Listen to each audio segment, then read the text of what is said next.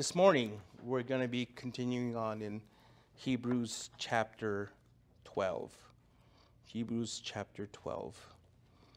And I've titled today's message, Finishing Well is Everything. So while you're turning there, while you're trying to get to that area there in your Bibles, I saw this interesting story that has a lot to do with today's message. At the 1968 Olympics in Mexico City, an hour after the winner had already crossed the finish line, a few thousand spectators remained there at the stadium there to watch the last bunch of exhausted marathon runners being carried off to the first aid stations. As the remaining spectators prepared to leave, they began to hear the sound of sirens and police whistles towards one of the gates. So they turned and towards that gate, and they noticed that a single runner wearing the colors of Tanzania was entering the stadium. His name was John Stephen Calvary. I know I butchered his name, but now, because of a fall that had occurred to him earlier in the race, one of his legs had been completely bandaged and noticeably covered in blood. And so as he's running and, through this track, his final lap there at the stadium, you could tell by the grimace in his face that each step that he took was just excruciatingly painful. But he just continued on and just hobbled around that 400-meter track. And out of all the runners, he was the last man to finish. But that didn't matter to any of the spectators that stuck around. They stood up and applauded him and cheered him as though he was the winner. After crossing the finish line, Calvary slowly walked off the field. In view of his injury and having no chance of winning a medal, someone asked him why he just hadn't quit. And this is what he said. This was his response. My country did not send me 7,000 miles to start the race. They sent me 7,000 miles to finish it. Well, my friends, in this Christian life, finishing well means everything. As Paul faced execution, he wrote to Timothy and told him there in 2 Timothy chapter 4, verse 7, I have fought the good fight. I have finished the race. I have kept the faith. Now, regarding this verse, a Christian writer wrote this. As Paul writes to Timothy and contemplates his impending death, he evaluates his life and ministry. While we live in a culture that exalts the winner and scorns the loser, Paul assesses his life based on three things. He fought the good fight, he finished the course, and he kept the faith. How interesting that there's no mention of winning, only that of fighting, finishing, and keeping. Now, I mention this to you all because we are so prone to think of ourselves as failures when we don't set records or win things or become overachievers, or we just do something great that will, achieve, for instance, social media fame. But for Paul, most likely the greatest Christian who ever lived, it was a matter of endurance. See, for Paul, he won by lasting. Well, concerned that some of his readers wanted to quit the race, he exhorted them in last week's passage, if you were with us, not to give up by explaining the benefit of God's discipline. So now, as you will see in a bit, by writing the word therefore in verse 12, he's going to point back. He's pointing back to what he just said about the need to endure God's discipline. That, as verse 10 says, it stems from his love and it's designed for our benefit so that we can share his holiness. And as verse 2 said, we must look to the greatest example, Jesus, who for the joy that lay before him endured the cross. So now in the passage that we're going to be covering today, he's going to continue to encourage weary believers to finish the race well. Finishing the race is everything. Now, he's going to continue to do that by expounding the race metaphor just a little bit further, and will then offer specific advice on what to do and what to guard against in order to finish well.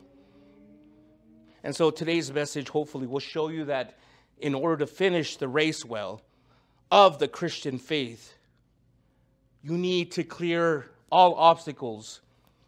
You need to encourage one another and heed the warning of Scripture's negative examples. So before we begin reading today's passage, there in Hebrews chapter 12, let's pray and ask the Lord to move powerfully. Lord, we are thankful that you brought us here, that you have a plan and purpose for today, for right now, Lord. And I pray that you will reveal it clearly and undoubtedly, Lord. Pray for those watching and listening that you will bless them as well, that you will show them what it is they need to know. They will hear what it is that you need to tell them. Or some of us are really tired of this race, of this long marathon, Lord. But we know that you are the one that ran it. You ran it well. You ran it perfectly. And because of that, you give us the ability to. Or so I just pray right now that that this message will go out to those who are tired, who are weary, who just want to give up. This message will encourage them. That your word will speak powerfully to them through your Holy Spirit. I love you and praise you in the name of Jesus Christ. Amen.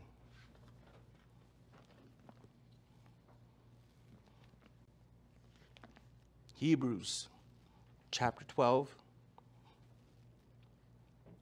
And we'll be picking up in verse 12. Hebrews chapter 12, verse 12.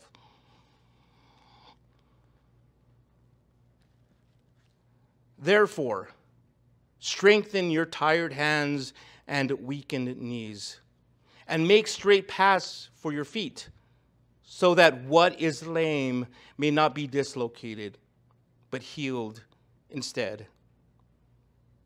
Pursue peace with everyone and holiness. Without it, no one will see the Lord. Make sure that no one falls short of the grace of God, and that no root of bitterness springs up, causing trouble and defiling many. And make sure that there isn't any immoral or irreverent person like Esau, who sold his birthright in exchange for a single meal.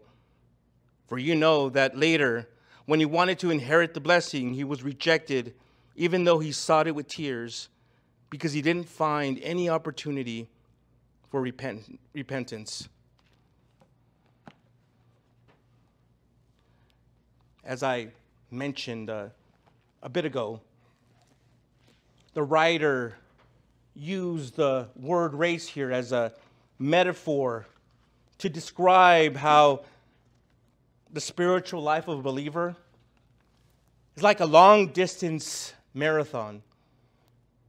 And even though we will hit that wall that runners so typically do when they run marathons, we are called to tough it out, realizing that the hardships we endure are disciplines that enable us to share in God's holiness. And so, like a good coach, he now begins to motivate his tired and weary readers by instructing us to do 4 things in order to keep running this long spiritual race.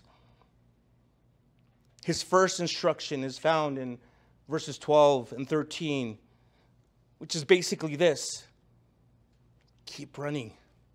Keep running and inspire others to do the same.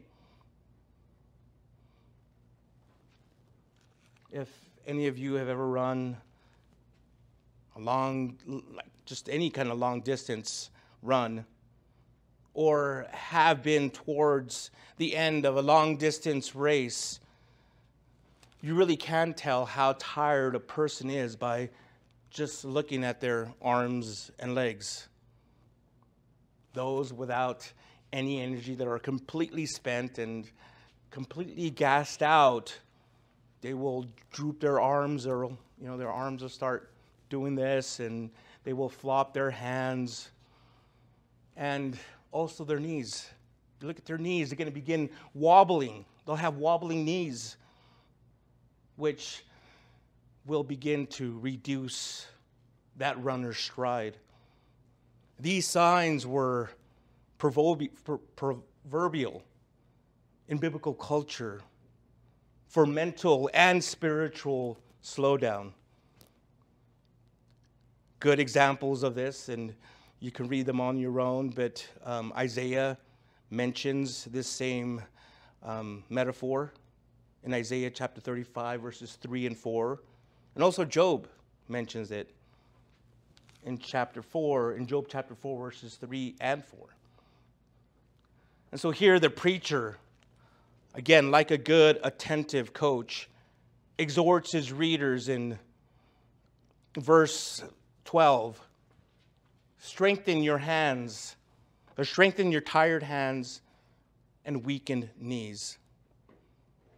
The command to strengthen comes from the root word, comes from the word which we derive our English word orthopedic.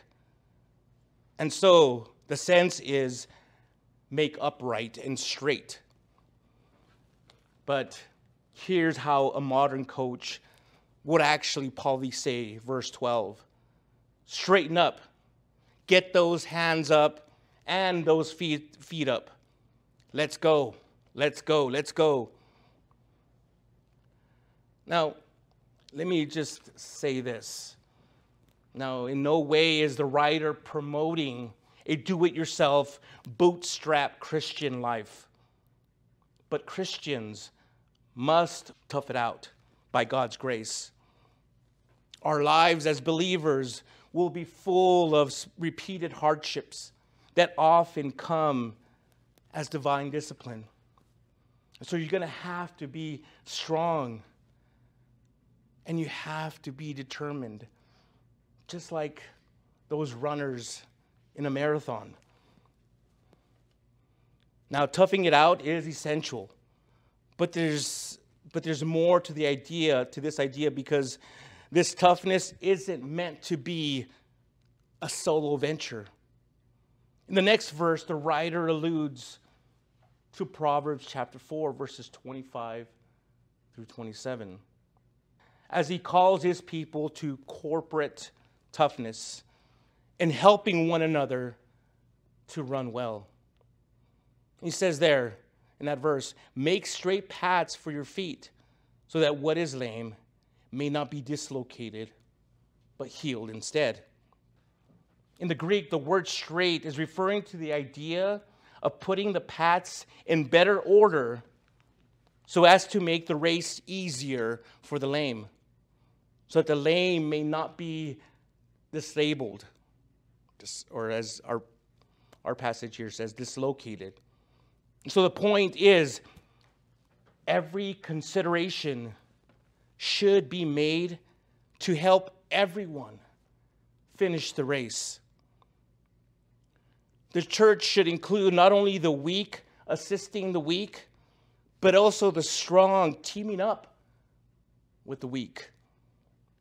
This is something the writer mentions several times. He already mentioned several times in this letter, especially back in chapter 3, verse 13, where he said, encourage each other daily while it's still called today, so that none of you is hardened by sin's deception.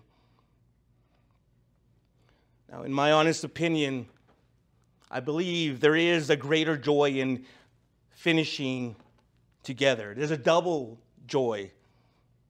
Sure, we have to be tough. We have to gut it out by God's grace. But we also have to hang tough together. The strong among us must hold up the dangling hands and wobbling knees of the weak with our prayers and acts of mercy. Those who are strong must make straight paths for the weak by the exemplary direction of their lives. The lives of the strong must keep the weak on the right road. Their lives must never cause the weak to stumble. We have to keep running strong, my fellow believer. And we also have to run strong together.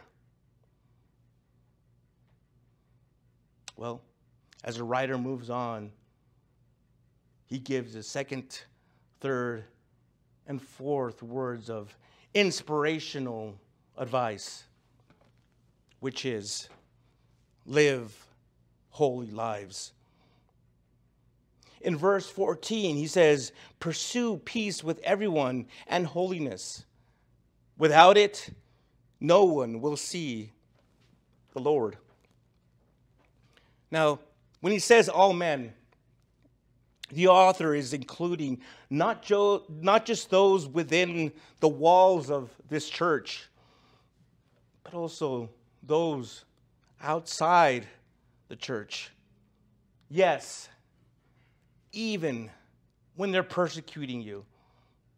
As Jesus said in Luke chapter 6, verses 27 and 28, love your enemies. Do what is good to those who hate you. Bless those who curse you. Pray for those who mistreat you. Let me repeat those words again. Love your enemies. Do what is good to those who hate you. Bless those who curse you. Pray for those who mistreat you. Ladies and gentlemen, those aren't easy words to obey.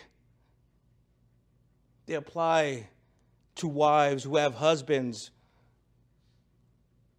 who are verbally abusive, and vice versa. They apply to believers who have family members who ridicule their faith or provoke them in an attempt to get them to deny their testimony. They apply to Christian teenagers who have classmates that make fun of them because of their faith, because they've decided not to do something because it goes against their Christian values.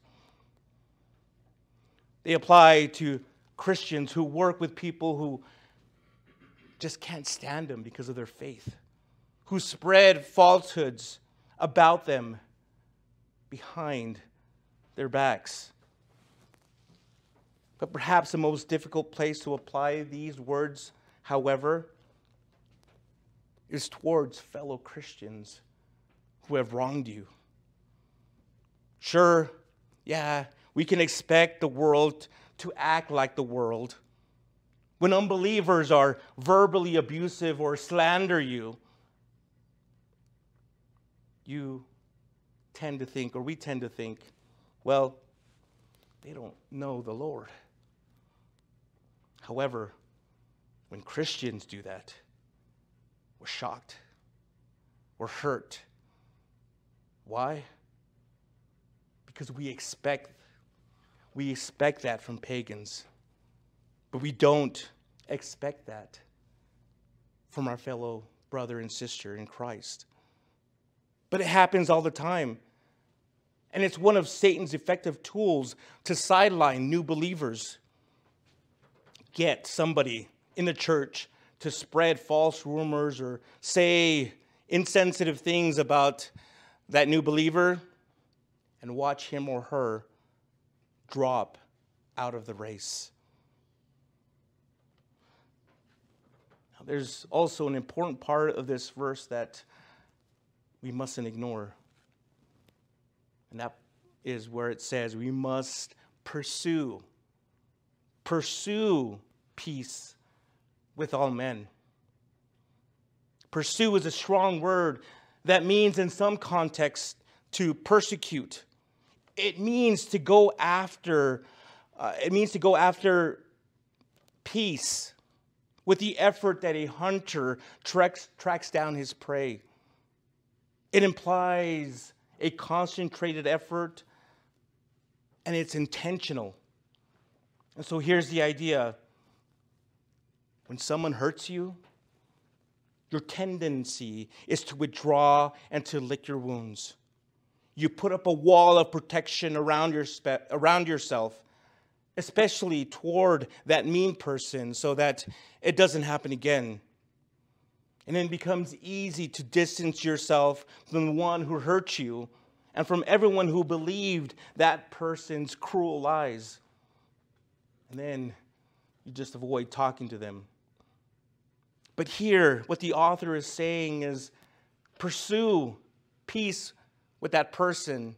Make an intentional effort to do that, to pursue peace with that person who hurt you.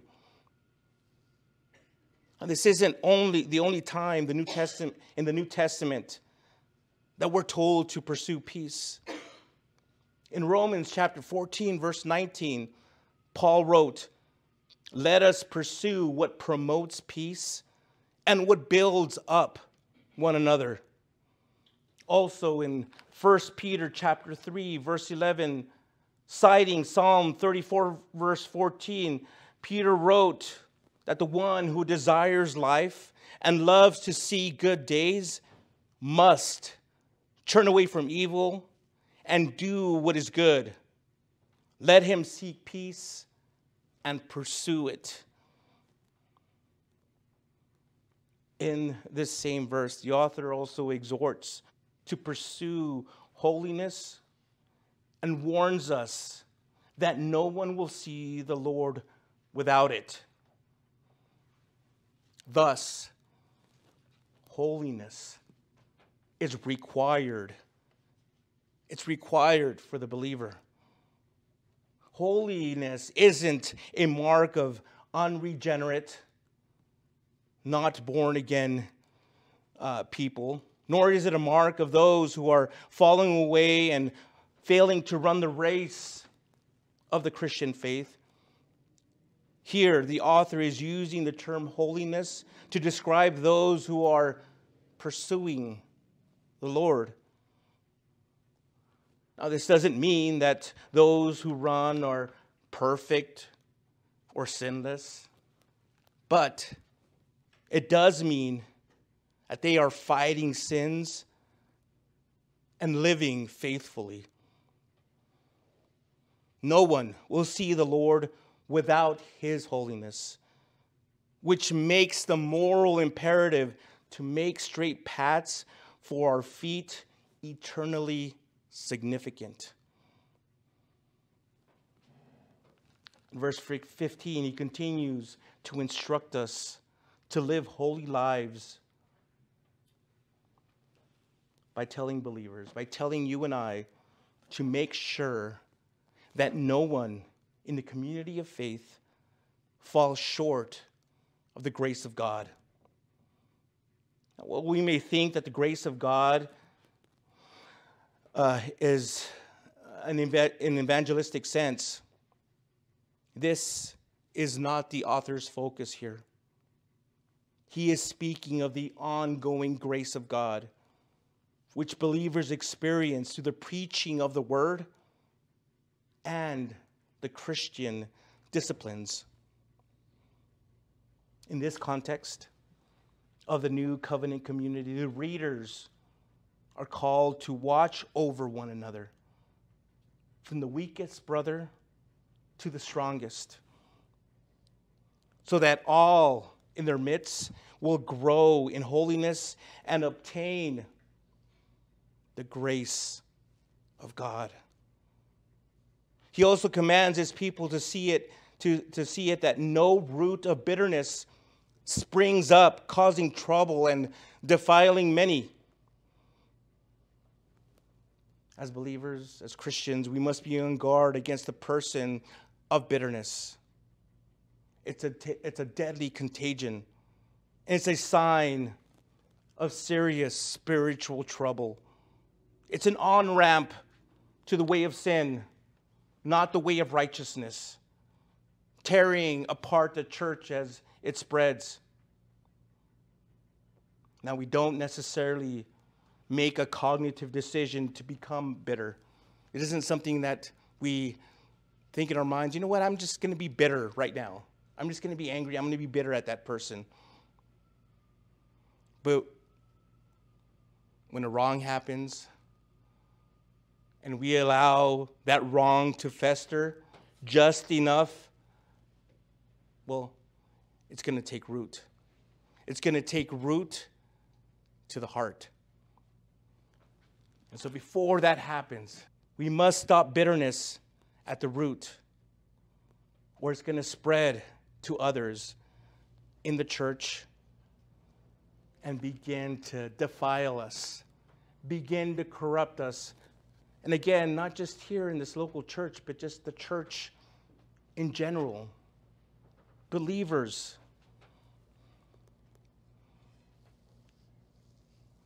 And finally, in verse 16, he encourages us to live holy lives by making sure there isn't any immoral or irreverent person. While other forms of immorality certainly exist, the Bible addresses sexual sin with particular candor. See, we live in a day that minimizes sexual sin. It's no big deal. Go ahead and sleep with that person, or that, doesn't matter. It's no big deal. But the Bible, the Word of God, maximizes its severity. Why? Why is the Bible so tough on sexual immorality? Well, as we read in 1 Corinthians chapter 6, verse 18, every other sin a person commits is outside the body. But the person who is sexually immoral sins against his own body or her own body. Sexual immorality, my friends, not only violates the law of God, but it also defiles our own bodies, which 1 Corinthians chapter 6, verses 19 and 20 says are temples of the Holy Spirit. Your body is a temple of the Holy Spirit. And so when you go out there and start to sleep around with different people, what do you think you're doing to that temple? The Holy Spirit's temple. Reality is you're defiling it.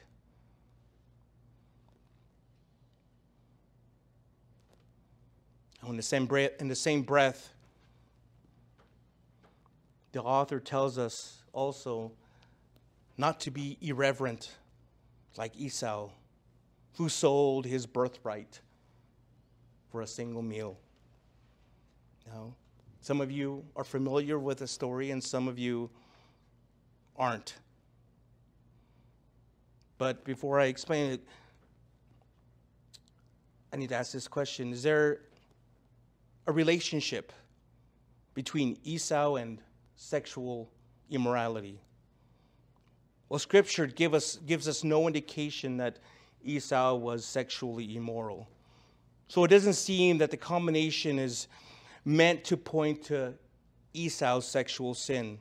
Rather, the conjunction in the sentence, sexually immoral or irreverent like Esau, indicates the strong relationship between sexual immorality and irreverence. Thus, when you look at it this way, they're both markers of unfaithfulness to God. Like those listed in the previous chapter, Hebrews chapter 11, the example of Esau is meant to encourage us to persevere in the faith. Yet we're not encouraged to imitate his example. We're to avoid it at all costs, for his example wasn't one of faithfulness to God. Rather, Esau traded away his birthright in order to alleviate the physical discomfort of hunger. Again, that story is found in Genesis chapter 25. For him, a single meal was more important than his birthright that actually belonged to him as the firstborn of Isaac, his father. Trading it away to Jacob, again, they were twins, Jacob and Esau. Esau was born first, and so he had that birthright as the firstborn son. And so trading away to his twin brother, his younger brother Jacob, demonstrated his disinterest, not just for his birthright, but for the holy things of God. In fact, Moses says that Esau's actions show that he despised his birthright in Genesis chapter 25, verse 34. Thus, the author of Hebrews appropriately identifies Esau as irreverent, unfaithful, and unworthy of our emulation. Why? So why does the author regard the selling of birthright as unholy? Well, Esau's privileged position as Isaac's firstborn son designated him as the one who was to bear the responsibility of the family and to carry his father's name and role after Isaac's death. Having such an honor and privilege was a direct result of God's sovereign choice. And so when he gave it away like that, like it was no big deal, yeah, take my birthright. I'm just hungry. Give me the food. What he did was unthinkable. It was a crime not only against his family, but also against God, the one who bestowed the birthright on Esau. He committed the offense willingly. He did not give up. He did not give it up by force. He let the appetite of his belly lead him into a serious offense against God. Now, this isn't the end of Esau's story, though. After trading away his birthright for a bowl of stew, Esau longed to receive the blessing of the firstborn from his father. He wanted it back. He realized he had messed up. Jacob, however, deceiving Isaac, received it instead. And when Esau learned of the blessing he had lost to his brother, it says in Genesis chapter 27, verse 34, that he bitterly begged his father to bless him as well. But it was too late. It was too late because the original blessing, it couldn't be revoked. It couldn't be taken back. Folks, there are many today who are Christians just for the benefits. If God will give them a happy marriage and family life, good health, and a comfortable lifestyle, they'll pay their dues to God and the church. But if life becomes difficult, if severe trials hit, they start shopping elsewhere for whatever works. But really, their allegiance isn't to God. It's to themselves. If they can use God to get what they want, they'll do it. But if God isn't working, they'll just move on. So, as you can see, I hope you see, in all reality, they're just like Esau. They desire the blessing, but they aren't interested in the joy that the psalmist knew when he wrote in Psalm 73, verses 25 and 26. Who do I have in heaven but you? And I desire nothing on earth but you.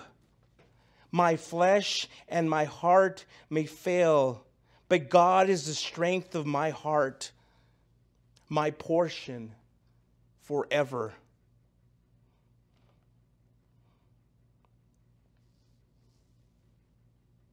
Is that you? Is that your heart? Or do you have a heart like Esau? If it is like Esau, at the end of this message, I'm going to give you an opportunity to turn back, to repent. But if you do have that heart of just, you have that allegiance to God, you have that love to God. If you're tired and weary, get up. Keep running. Finishing well, my friends, is everything. Now, Esau also stands as an example of someone who regrets what he's done or she's done, but doesn't truly repent of his wrongdoing. Now, some of you may not know what the difference between regret and repentance really is. Well, hopefully here you'll begin to understand. See, there's a big difference between regret and repentance. See, according to 2 Corinthians chapter 7, verse 10, God never rejects true repentance, but he has no interest in worldly regret. So when Esau responded, he didn't do it in such a way that it communicated genuine repentance over his offense.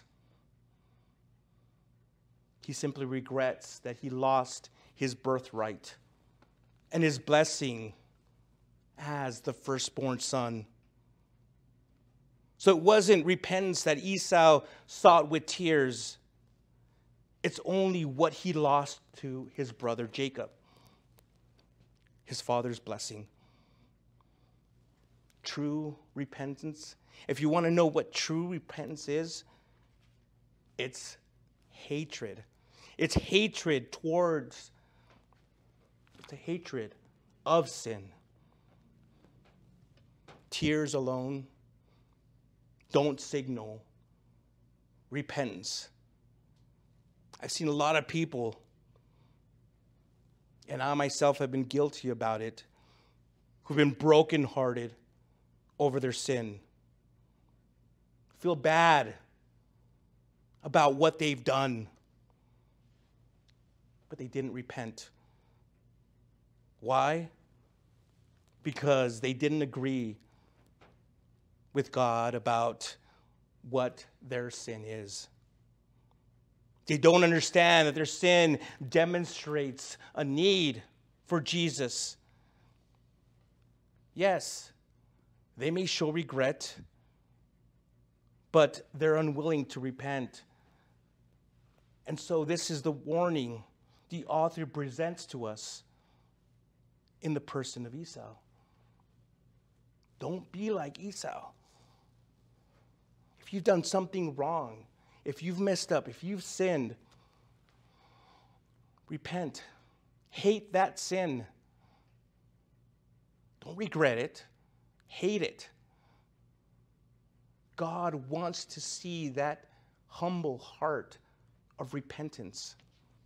And just like I want my children to learn from their lessons and hate what they did as much as I hate it, well, that's what God wants from all of you. That's what God wants from all of us. For us to hate sin. And then to come to Him again with a humble heart and sincerely apologize, sincerely ask for forgiveness. And you know what? He will. That's why Jesus has those marks in His hands and that mark in His feet, that mark on His side and the mark of the crown of thorns. He bled and died for you. He will forgive you. All you have to do is ask.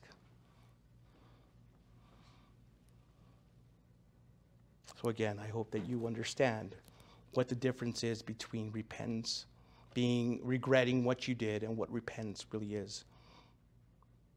And so by drawing now our attention to Esau, the writer now presents us with two options.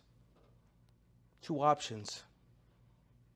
Either we can follow the example of those who were faithful until the very end, those examples that we saw in verse 11 and chapter 11, or you can follow the example of Esau.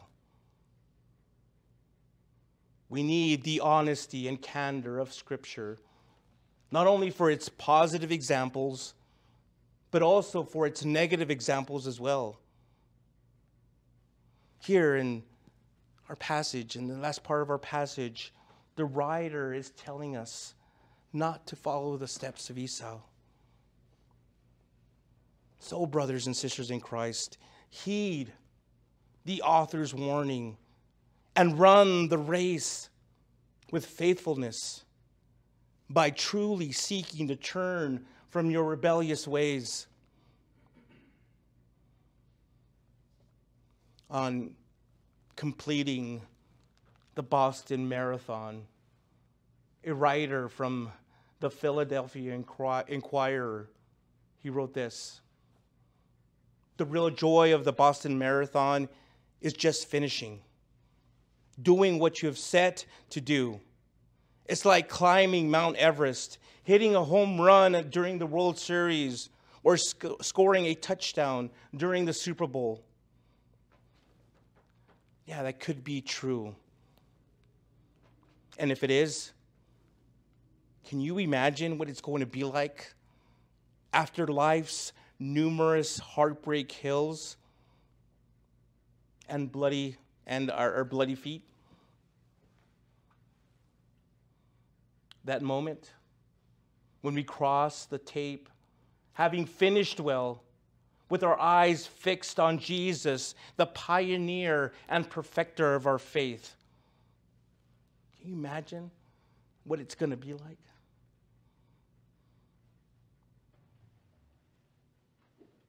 I'm looking forward to it. And I hope you are as well. So now let me ask you, do you want to finish well? Do you want to finish well? Well, then here's what our passage says that you must do. Run strong. Therefore, strengthen your tired hands and weakened knees. Run strong together. Make straight paths for your feet, so that what is lame may not be dislocated, but healed instead. Run after peace and holiness. Pursue peace with everyone and holiness. Without it, no one will see the Lord. And here's what it said that we must guard against. Brother and sister, guard against wanting to give up on grace. Make sure that no one falls short of the grace of God. Guard against allowing bitter roots to grow so that no root of bitterness springs up, causing trouble and defiling many. Pluck it out. Pluck out that root before it grows. Brothers and sisters in Christ, guard against fleshly appetites. Make sure there isn't any immoral or irreverent person like Esau who sold his birthright in exchange for a single meal. And so here's what I'm getting at. The joy of the Christian marathon will be finishing. And it will be finishing well. It will be finishing strong, finishing together. Pursuing peace and holiness. So, brothers and sisters in Christ, fellow believer, may all of you finish well. Some of you, maybe watching, listening to this, have completely given up this marathon. Well, while you're still breathing, it's never too late. You can get back up. Strengthen your tired hands and weakened knees. Believe me, we all know how tiring it can be, and the Lord knows too. You know what? He's there to cheer you on. And we have a great cloud of witnesses too that are cheering you on. You have people around you who want to help you, encourage you. So stay away from those people who are just trying to bring you down. And begin to surround yourself with those who are going to lift you up, who are going to cheer you on. Find a church where you're going to have that accountability, where you can fellowship. Join that men's study, that women's study. Go to those conferences where you can encourage one another.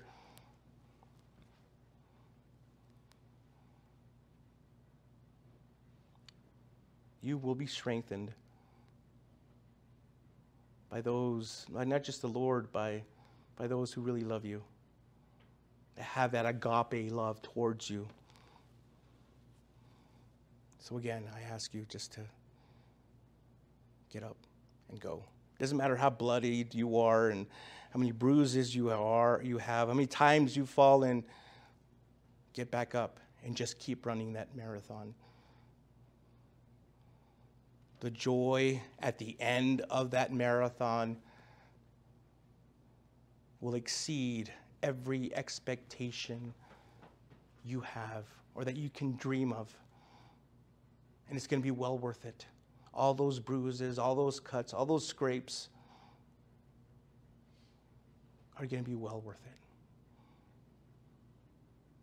So let me encourage you again to keep running.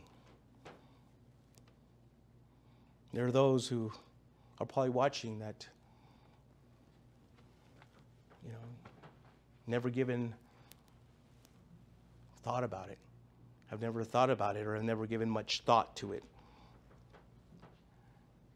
You now understand what the difference between regret and repentance is. And it grieves your heart. And you want to receive forgiveness. Well, let me tell you, Jesus died on the cross to forgive you of all your sins. Not just part of them, not just pieces of them, but all sins, past, present, and future sins.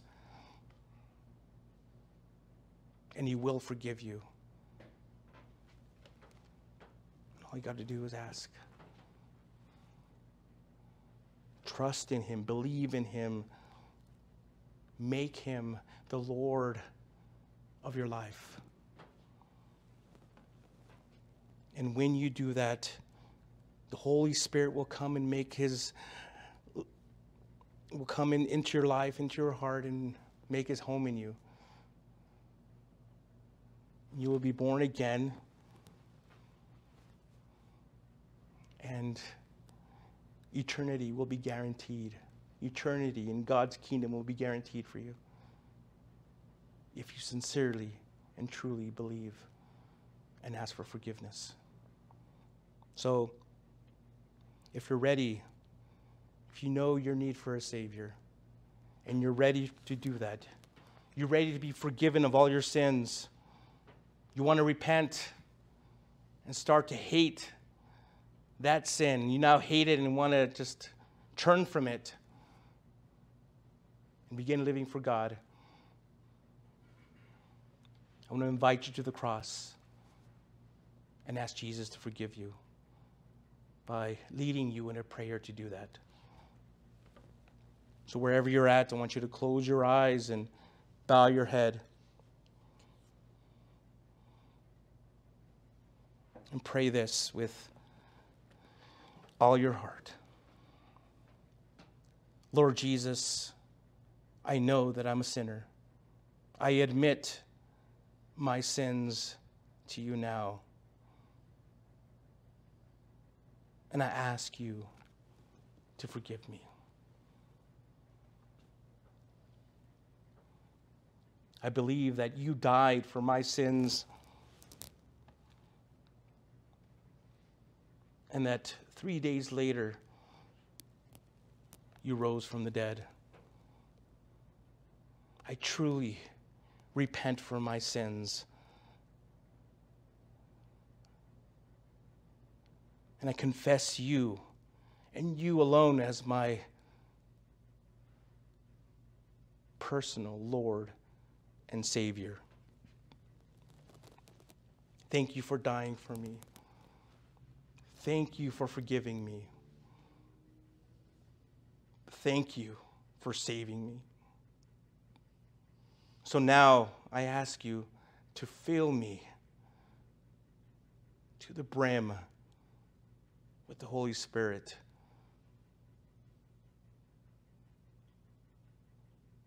Actually, may the Spirit just overflow from every part of my life.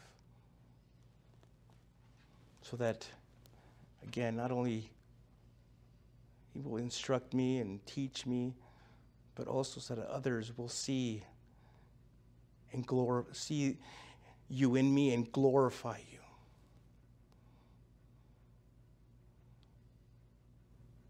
And that my testimony will lead others to the cross. Thank you for all you did for me and for giving me for my new born again life. In your name, amen. If you prayed that, welcome. Welcome to the family of God. You're now my brother and sister in Christ, and there is a huge celebration in heaven right now for you. And so we want to hear about it. We want to know that you prayed that, how you prayed that. We want to hear a little bit of your testimony. And if you need help now, finding a church where you can go and grow as a new believer, I will give you some resources. I will help you find a church in your area where you can go. If you're not sure about, kind of Bible you should get or whether you have the right Bible, we can talk about that. I send you one of ours.